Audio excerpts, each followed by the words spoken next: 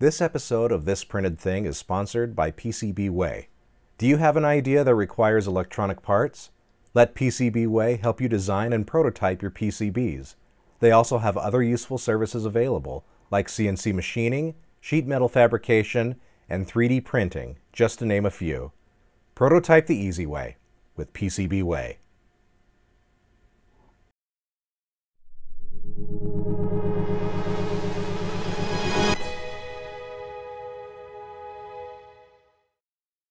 Hey YouTube, welcome back to This Printed Thing. My name's Mike. Before we get into the video, I just want to say a great big thank you to all of you who have subscribed to my channel. You guys made the X1-Carbon wiper replacement video so successful with your comments and your likes and all of you subscribing. It has shot my channel up to well over 1,000 subscribers, and this is going to allow me to do even more content for you guys. So again, thank you guys so much. And now to the reason you guys are here. For years, my wife has wanted a hydroponic tower.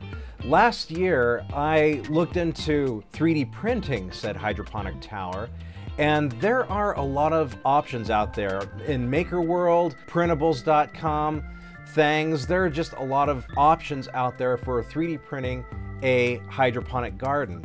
My problem at the time though was that I had an Anycubic Viper and a Prusa Mark 3S Plus, and those are the printers that I was using to sustain my Etsy shop. And a hydroponic tower isn't something that you can just print in a few hours. This is something that takes a lot of material and a lot of time. So it was hard for me to just break away from working my Etsy shop to print a hydroponic tower. But now I have 4 bambulab X1-Carbon printers, and I've never been more prepared to do exactly that than I am right now. Now before I do, I know that there are some of you out there with your hands on your keyboards right now ready to type me a scathing message about how this is a very risky thing. I mean, what about the nozzle in your 3D printer? What about microplastics in the water of your hydroponic tower that come off of your 3D print? Stop what you're doing. Don't send that message. I know the risks. So here's the thing. The Bamboo X1-Carbon has a hardened steel nozzle. It doesn't have a brass nozzle, so I'm not worried about lead eroding off of the nozzle and getting into the plastics and leaching into the water. As far as microplastics go, guess what? It's the year 2024. There are microplastics everywhere and in everything, including in you probably. I'm going to be using PETG, which is a material that's not too different from the material that goes into your plastic water bottles. In all seriousness, all that said, I know that there are risks, and to me the risks don't seem too risky. There are ways to mitigate these risks. So last year when I was doing my research, I happened upon this model designed by Brian Lovett, and he has a YouTube channel in which he talks about his design for a hydroponic tower a little bit. And I've watched some of those videos, and he also outlines here on printables.com the things that you need. And I'm mostly going to be following what he has here. But I wanted to take you on my journey with this hydroponic garden tower. And if I'm successful, great. And if I fail, well, let's just blame Brian. But let's start printing this stuff.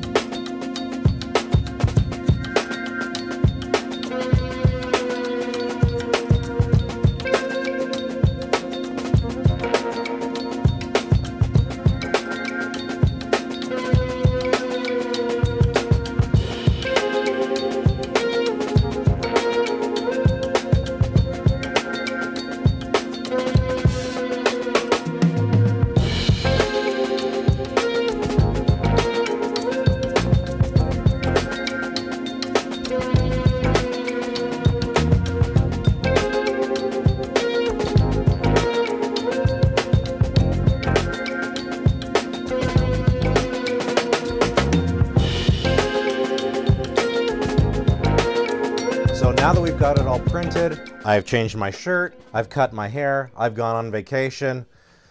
Anyone who's done any 3D printing knows that big projects like these often are not done in a single day. So that's what's happened here. A lot of time has passed. But anyway, all the parts are printed. One of the things I did, I cut a hole in the top of a bucket, and I printed this flange that goes into the hole and used machine screws to hold it in place. So on printables.com, the listing on printables, there's a YouTube video where he shows a lid for his bucket that he printed in pieces. Well, those files don't exist on the printables listing, so I don't know what happened there, but he does include this ring here, this flange. So I just cut this hole, like I said, and print it, put it in with machine screws, and so everything will just kind of set into this, and you twist it and lock it in place. Let me show you. So I'm here outside my office, and I've got all my parts and all the things that I've had to order to make this work. So here's my bucket, here's the lid that I showed you earlier. This will be the bottom piece. It just goes in, turns, turn a little more, and it's locked. Now I haven't snapped the bucket down yet, or the lid down to the bucket yet, because there are some things I have to put inside the bucket. I have a pump, and this is the same pump that is shown in the video that is on the printables listing. So I know that this is going to be a pretty powerful pump. I figured it's easier to compensate for too much power than trying to make more power. So I got the same pump, and I've got my rock wool, I've got 10 feet of tube, I've got my pH balance stuff, and then I've also got ways of testing the water for the pH balance stuff. So basically all the stuff that has been recommended by the person who listed this on printables. So before we start setting up our tower and stacking it as tall as we want, we need to get the inside of our bucket set up. So that's going to include putting in this submersible pump. And by the way, I am unboxing this stuff for the first time. We got some attachments here that will go with our pump. I'm assuming, let's see here. So we're going to turn this. This is how you control the flow, and we're probably going to want it pretty close to close, but we'll test that. Burn that bridge when we get to it.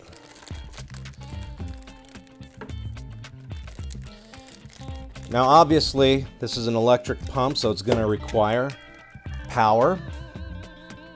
In my lid you'll notice that I did cut 2 extra holes. These are 1.5 inch holes. One is going to be for the power cord, and one is going to be so that I can fill it with water without having to take everything apart. Now I could design covers for these holes. In fact, I probably will. And I haven't done a Shaper 3D video in a while, so I'll show you guys how I do that. It'll be a real simple design. But yeah, so we're gonna put this in. We'll have our power cable coming out one of these holes, like so. And in the top of this pump is a place to connect one of these fittings. And we have fittings of various sizes for various sizes of tubing. I believe we're going to want this smaller one, and let's test that here, because this is Yeah, this is about the right size. I wonder if there's one smaller. I don't think there is. I think this is the smallest we got. So yeah, this is the one we're going to use. So we'll want to actually screw this in probably before we attach the hose. So I'm having a little trouble fitting this hose over this fitting here. This is a 3/8 inch inner diameter hose, but I'm having a really hard time stretching it over this. And again, I basically bought everything that was mentioned with the listing on printables, except for this hose is not the same exact hose. It is the same size, but this is only 10 feet as opposed to, I think, 25 feet is what they listed. So I'm going to take this off and I'll show you what else we can do.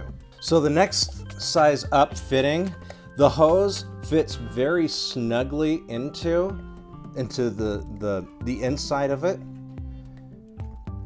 And so I'm gonna try that. If that doesn't work, I can always go and go to the hardware store and just buy a different hose. So I'm gonna go ahead and put our pump down in the bottom of the bucket, and I'm gonna go ahead and leave the entire roll of 10 feet of hose in there. Because this is modular, I can actually stack these pieces and build them as high as I want.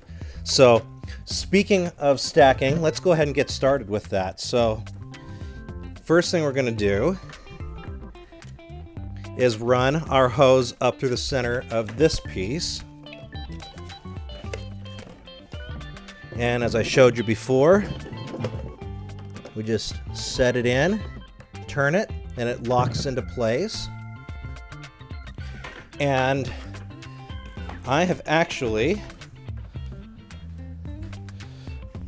printed this spacer here so that we can kind of keep our levels separated from one another. So we want the hose to go up through all of this. And then I've got another one of these. So we'll go up through the center of that.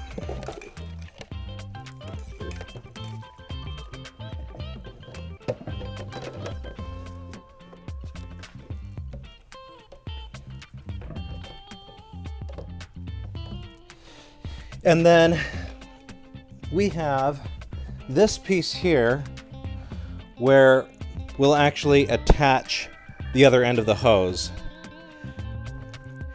And this is where the water will come up and go through here, splash, and be distributed evenly among all the plants that are going to be in our different pots here.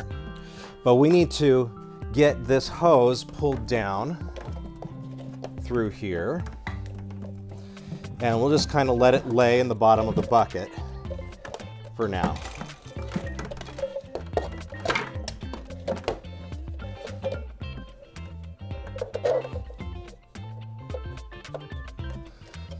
So right now it's not very tall, but again, I can print more of these and stack them as high as I want to, within reason, of course. You don't want it stacked too high. Now, knowing that this pump is very powerful, and things are going to get crazy here at the top because of that power, I created, or I printed another spacer like this so that the water can come out of here and hit this top and then be distributed evenly through all the plants and the root systems. And you'll notice here that I printed one with a gray stripe, and this gray stripe is very important. Actually, I just ran out of white PETG and I had plenty of gray, so I just finished it in gray. Now we're gonna put these little pots in. They call them Jiffy pots in the listing. I don't know if that's the official name for them, but each one of these will contain one of our plants. So really at this point, all we have to do is fill it with water. So we'll use this hole to do that and plug it in and try it out.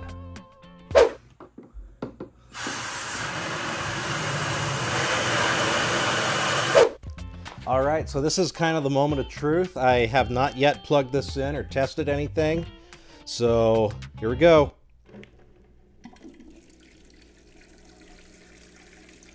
Well, I gotta say that looks like it's working really, really well. I look in all the Jiffy pots and I see water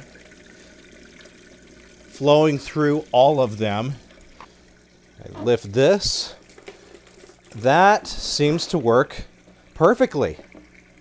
So I'm happy with it. So obviously the next step would be to put rock wool in all these Jiffy pots, and we actually plant our plants in the rock wool where they grow, and the roots will extend down into our watering system. And as excited as I am to do that right now, here's the harsh reality. We are likely going to be moving soon, and I can't see wisdom in getting all of this set up just to have to move it. So I'm gonna wait until we have settled into our new home, and then I will get this garden tower started and I will make an update video for it. So there you go. It all starts with 3D printing. Obviously this won't be the last video I make about this, but I can't actually start my garden until after we move. Moving sucks enough. I can't imagine trying to also move a live garden full of water and other things. So in the meantime, I am posting in the description links to all of the products that I've used to support this project. So hopefully that you can get started with your hydroponic tower garden. But that's it for this video. If you find this content in any way, shape, or form useful or interesting, I would ask you to consider subscribing and give this video a like. And until next time, go out there, fire up those 3D printers, and make something awesome.